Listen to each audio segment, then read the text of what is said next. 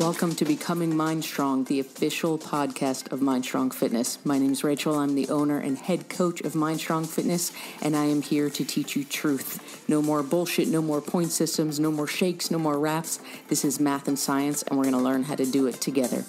Ready? Let's rock and roll. Welcome to episode 12 of Becoming MindStrong, and today we're addressing one of the most frequently asked questions I get on social media. And that question is this: is intermittent fasting an effective tool for fat loss? And the answer is no. Thank you for coming to my TED Talk. Just kidding. There's obviously a much bigger discussion to have here, but we have to start that discussion by going back to a conversation we had in an earlier podcast. When we first talked about fat loss, we discussed that there's a clear distinction between eating for fat loss and eating healthy. Nutritious eating does not always equate to eating for fat loss. And the example we gave back then was this: if I figure out my numbers, my macros, my calories, whatever form of tracking you're doing, if I figure them out and I discover that I personally need to eat 1,500 calories a day to lose fat, in theory, I could eat those 1,500 calories a day in Krispy Kreme donuts and lose fat. Now, I say in theory because before I could actually show off my new in shape body, I would either get seriously sick or die. Because while eating for fat loss, while staying within my 1,500 calorie range helped me hit my weight loss goals, I wasn't giving my body the micronutrients, the vitamins, the minerals, the nutrition that it needs to function at its best. The reason we're starting this conversation with a recap of that idea is this: intermittent fasting is fantastic for your health. We, human beings, tend to eat too much food too often. We tend to put our digestive systems through the ringer. We tend to keep them working much harder than we need to. So when you intermittent fast and you give your body that break, one of the reasons people notice such a spike in their energy is that you're giving your body, you're giving your digestive system a break from all that overuse that it's used to.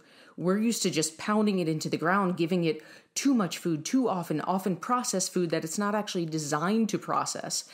And it's just nonstop. It never gets to go on a vacation and chill by the pool and relax for a little bit. But when we do intermittent fasting, we're suddenly giving it that break. We're finally letting it slow down, and all that energy it was using can now go to other areas of our body, other areas of our life, and we experience the positive benefits of that. So when it comes to overall health, intermittent fasting is fantastic for us. However, here's where we have to make that distinction. Fat loss is calories in versus calories out. Period, hard stop, end of discussion. If you eat less calories than you burn in a day, you will lose fat. If you eat more, you will gain weight. That is the be-all, end-all magic pill when it comes to fat loss. It does not matter. Hear me now. It does not matter if you eat those calories in 3 square meals a day, in 2 big meals a day, in 15 little meals a day. It doesn't matter how many meals you eat. It does not matter what time of day you eat. It doesn't matter if you eat breakfast, if you skip breakfast, if you eat right before bed, if you choose not to eat after 8 p.m. or whatever the latest fad is telling you. Those things do not matter. When it comes to fat loss, it is calories in versus calories out. Eat less calories than you burn, and you lose fat.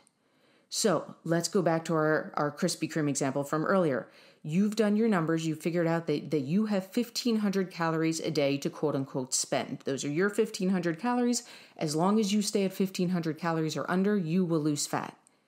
You've decided to give intermittent fasting a go. You've heard about the health benefits. You've heard about the increase in energy. You want to try it out. So you have your first meal of the day. And it's a big one because you know you're going to go quite a few hours without eating, so you decide to have a 900-calorie breakfast just to hold you over. Then you do your fasting for the day. Then at night, you go and you have another 900-calorie meal.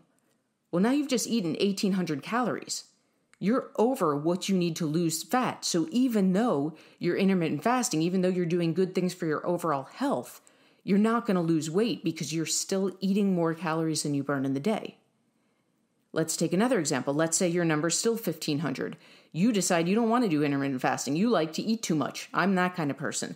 Some days I accidentally fast because I get my head down on my computer and I forget to eat. But for the most part, the thought of going 6 hours or 8 hours or more than an hour without eating sounds terrible to me. I choose not to do it for the most part. So let's say you're of that thinking. You know you have 1,500 calories to spend. You do not want to intermittently fast. So you decide to have small little meals or small little snacks completely throughout the day. You decide to have break those 1,500 calories up into 12 meals a day. It doesn't matter how many meals it is. It could be 2, it could be 6, it could be 12. If at the end of the day you've hit your 1,500 calorie goal, you will lose fat. Fat loss is calories in versus calories out.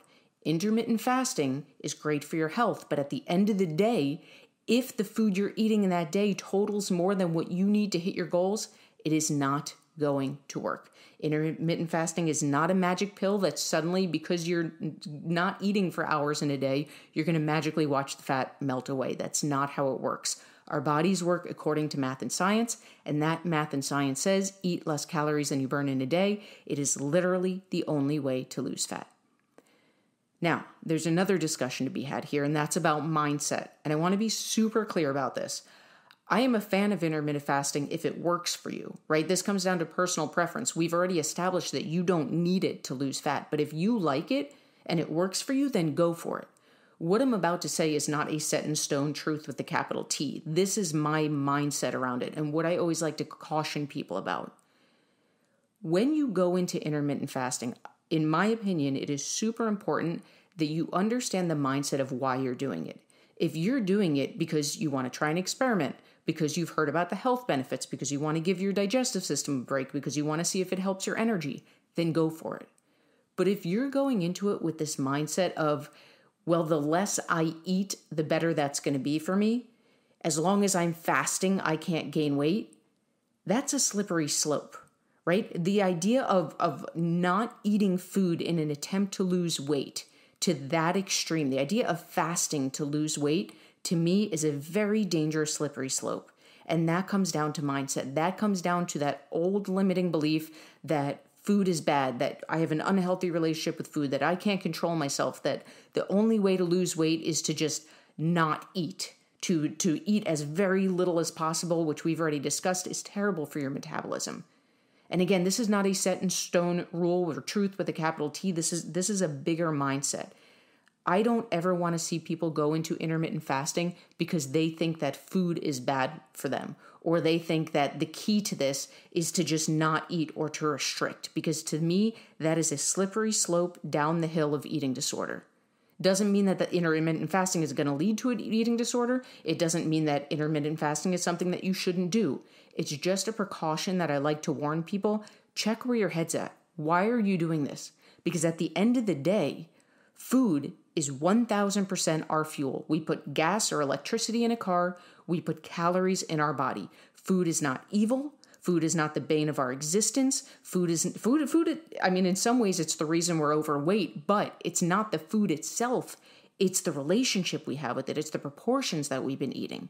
When you learn to get this stuff in check, it not only unleashes your life because you get your health in check, but it completely transforms your relationship with food. And then you can look forward to eating. And then you can look forward to, even on those days where you go a little overboard, you can accept that happens and you can get right back on. You learn to look forward to those meals because you understand that food is a beautiful thing that we need to function at our best. So I say that to say, if you decide to give intermittent fasting a go, and if it interests you, I encourage you to try it. But understand first and foremost that your numbers still have to be in check. You still have to understand how many calories a day you need to be eating for your personal goals. Whether you're going to just track calories, whether you're going to track macros, that's a personal preference. But at the end of the day, it's always calories in versus calories out, whether you're doing it in 3 meals a day or you're doing it in 12. The second thing that we need to do is pause and breathe and check in with our mindset. Why am I doing this? If you're doing it because you're afraid to eat, if you're doing it because you feel like you lack the self-control to eat throughout the day, I do not suggest intermittent fasting as a tool because it is a slippery slope down a dangerous path. Instead, get some help. Learn how to track macros. Start by just tracking your food for 5 days, shining that light of awareness on your tendencies. But don't go into this with that mindset of the less I eat, the less danger I can get into, or the more that I just stay away from it, the more I'll see results. That is not how we sustain this. That is how we yo-yo. That's how we starve ourselves until we cave and we binge and we start the cycle all over again. So, is intermittent fasting an effective weight loss technique? Absolutely not. That's not the point of it. It can be used in conjunction with weight loss techniques, but it in and of itself is not a weight loss technique. Get your numbers in check, eat less calories than you burn. Once you have those things set up, then you can choose. Do you want to use those numbers and do intermittent fasting? Do you want to eat 3 meals a day? Do you want to eat 12 meals a day? Do you want to eat 20 little snacks a day? That part is personal preference, but at the end of the day, fat loss is calories in versus calories out, period, hard stop. If you want to try intermittent fasting, go for it. Just take a second, check in with your mindset, understand why you're doing it, understand it is not necessary. It comes down to personal preference.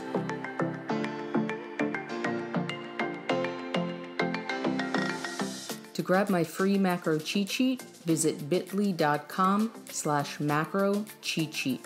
bit.ly.com/macro cheat sheet.